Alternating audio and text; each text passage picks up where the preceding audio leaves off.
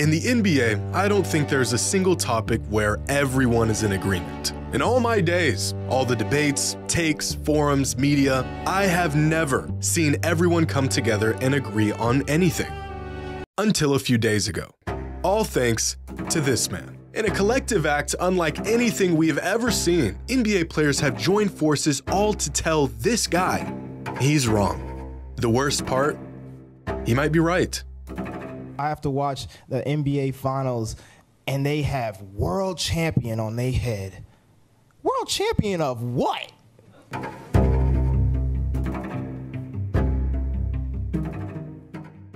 Really excited to announce the sponsor of today's video, BetterHelp. No matter your age, your spot in life, or the experiences you've been through, we can all use a helping hand, someone to talk to. Therapy can be an intimidating thing. Opening up and sharing your thoughts and feelings can be a tough thing to do. But BetterHelp is here to help. BetterHelp provides individuals with professional, affordable, and convenient therapy on their terms. Maybe you're an athlete who's struggling with the pressure of performance. Maybe you're entering a new phase in your life and feel a bit overwhelmed. We've all experienced times of anxiety, fear, depression, and it can be hard, but you don't have to go through it alone. BetterHelp provides quality therapy online at your convenience. And with a broad range of expertise in BetterHelp's 20,000 plus therapist network, you will have access to help that may not be available in your area. Getting signed up is super easy. You just fill out a questionnaire to help assess your specific needs, and then you get matched up with a therapist in as little as 48 hours. And right now, you can join 3 million plus people who have taken charge of their mental health with an experienced BetterHelp therapist. Get 10% off your first month at BetterHelp.com/Jimmy Highroller. That's BetterHelp.com/Jimmy Highroller. Not very often do the worlds of track and field and basketball converge. I would know. They're my two favorite sports, and they virtually exist in two different planes of reality. But a few days ago, the two sports collided, all thanks to one little interview that got blown completely out of proportion. So what better opportunity for me to blow it even more out of proportion? You see this guy right here? This is Noah Lyles. He's the fastest man in the world. And this past week, he pulled off the coveted triple gold at the 2023 World Championships, winning the 100, the 200, and the 4x100 relay, a feat that hasn't been pulled off on the world stage since 2016 by an athlete y'all may or may not be familiar with, named Usain Bolt. Yeah, Noah Lyles is really good. And after his historic week on the track, Lyles had some strong words about the idea of being a world champion and how some leagues use the title when they probably shouldn't. That hurts me the most is that I have to watch the NBA Finals, and they have world champion on their head. World champion of what? The United States? Don't get me wrong. I love the U.S. at times, but that ain't the world. That is not the world. We are the world. We have almost every country out here fighting, thriving, putting on their flag to show that they are represented. There ain't no flags in the NBA. Now, this sentiment of a domestic league claiming a world championship despite never facing other countries to win the title has been echoed for years, and it makes sense. In order to be a world champion, you need to beat the rest of the world. In 2010, Greg Popovich, who has been the head coach of the US men's national team since 2019, said it doesn't make sense for an NBA team to call themselves the world champions. I don't remember anybody playing anybody outside of our borders to get that tag. Popovich, along with countless others, agree with Lyles. There's not really much to debate here. Until NBA players saw the interview.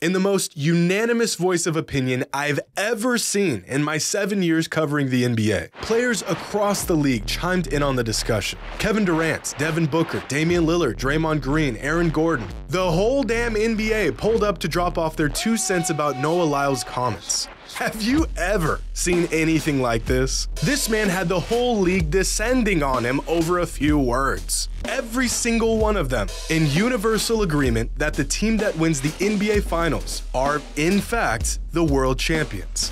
And you know what?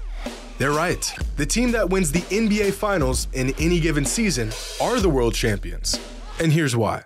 See, I love track and field. I ran it in college. It was my best sport. One of my closest friends, CJ Allen, represented the US and ran at the World Championship meet this past week. And so I feel I have a solid perspective on this debate. I understand where Noah is coming from. He didn't just earn the title of world champion by simply being the best in the world. He earned the title by beating the best in the world. The title of world champion doesn't inherently come from being the best in the world. It comes from winning a competition that includes the entire world. Or does it? See, in most other sports, like the vast majority of sports, in order to be crowned a world champion, you must win some form of competition or tournament on a world scale. Whether it's the World Championships, the Olympics, the FIFA World Cup, even the Little League World Series. A lot of sports fans believe the route to win a world title means beating the rest of the world, and rightfully so.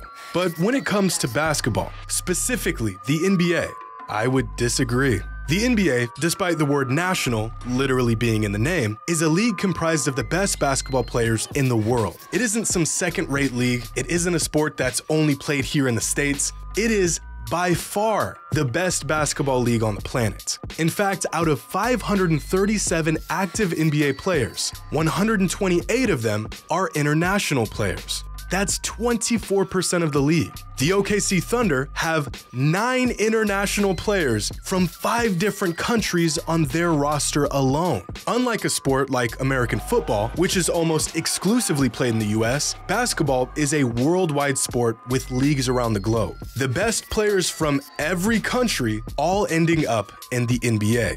Now sure, the NBA Finals isn't technically the World Championship by definition, but an NBA championship team is naturally the world champions since the league is home to the best talent in the world. Would it be anything more than a formality to send, let's say, the Denver Nuggets to Spain to play the Real Madrid basketball club, parade around the world to prove they are definitively the world champs? No.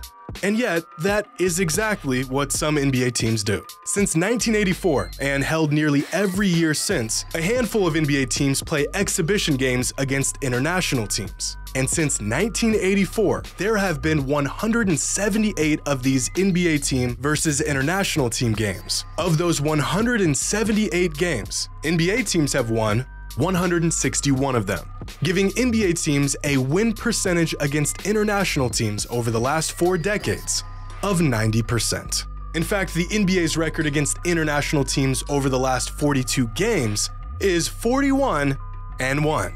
Look at this. The Blazers were one of the worst teams in the league last season, won only 33 games. I would know, unfortunately, they're my team. Last October, they faced this team, a team out of the Israeli National Basketball League with a name I won't even try to pronounce. And the Blazers blew them out by 53 points. Here's another game from last season, where a ragtag OKC Thunder lineup played a game against a team from the Australian National Basketball League and beat them by 33 points. Half of these Thunder players don't even see the court in the NBA, and they still blew this team out. In 2019, the Cavaliers, who were the worst team in the entire league, faced off against one of the better teams in South America and smoked them by 31. This Cavs team was the worst team in the entire NBA, and they still ran a premier international team out of the building. Just look at these results from past games.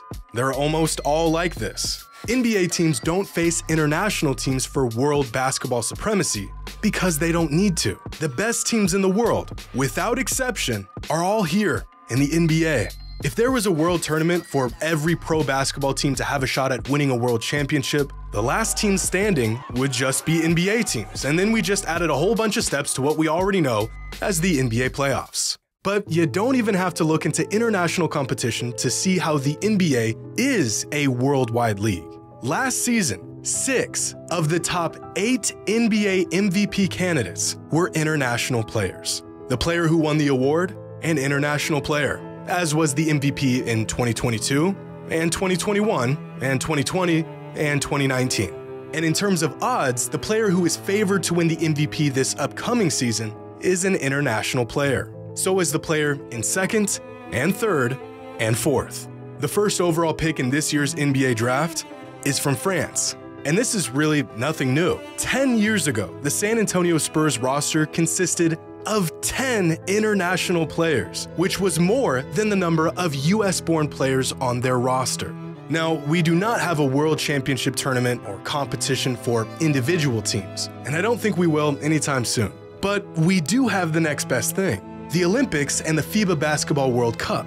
And you don't need to be a fan of basketball to know how these games play out. In 1992, the USA men's national team began filling their roster with professional players from the NBA as opposed to amateur players like they did in past years. This is what led to the inception of the Dream Team. And since 1992, the US men's basketball team has played in 15 world basketball tournaments. That's both the Olympics and the FIBA Basketball World Cup. Out of those 15 world tournaments, the US won 10 of them and medaled in 13. Their total win-loss record throughout that 32-year span, 111 and 12. 12 losses in 32 years. The average margin of victory for the US men's basketball team in international competition, plus 26 points per game.